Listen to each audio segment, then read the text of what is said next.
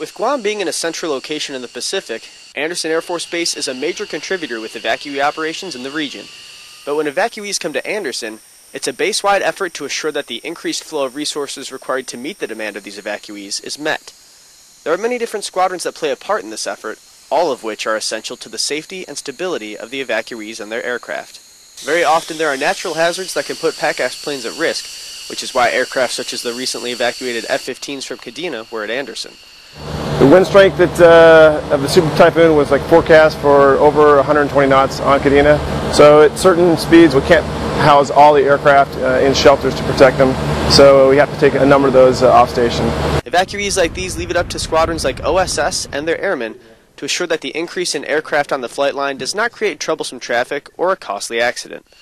If airmen can't properly respond to the surplus of aircraft, lives could be at risk.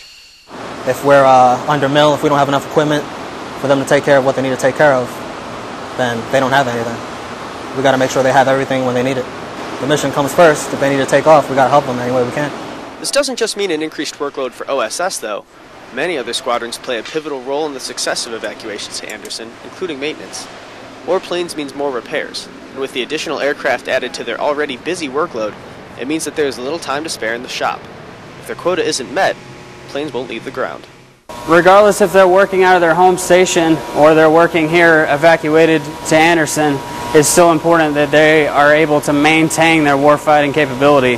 Without that, we're really shutting some things down for them. With many different people playing a part in the safe evacuation of aircraft and people at Andersen, it shouldn't be taken as a simple task.